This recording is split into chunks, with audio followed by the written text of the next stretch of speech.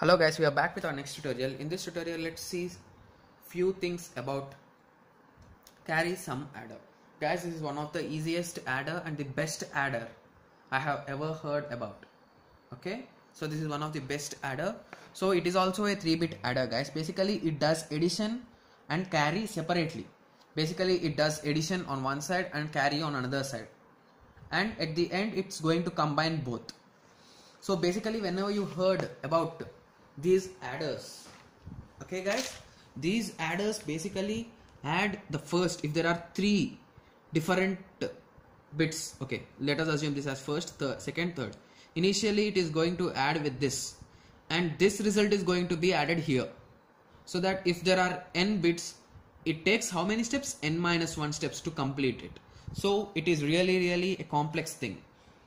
So this carry sum adder will be the best method, I think so, as any number, even there are 100 or 1000, it can do it in 2 steps only in 2 steps.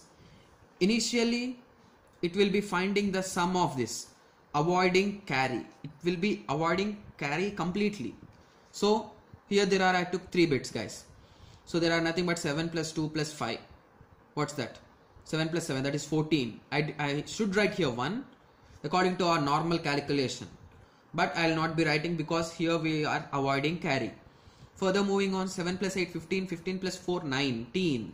So 19 here, 1 I am going to skip, like that. 5 plus 1 plus 3, that is directly 9. 8 plus 2, that is 10, I will be writing 0 here, and carry 1, so I should avoid carry. So avoided carry, so we got 3 plus 2, 5, 5 plus 1, 6. So we got the sum value without any carry, without adding any carry.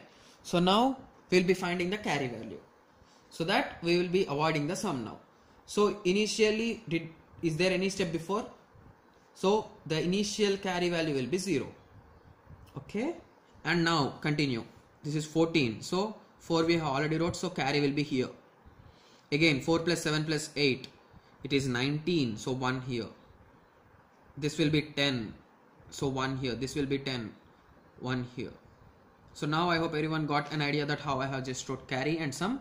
Now we are done with the first step, and the second step will be adding these both. Okay, I have just added them here.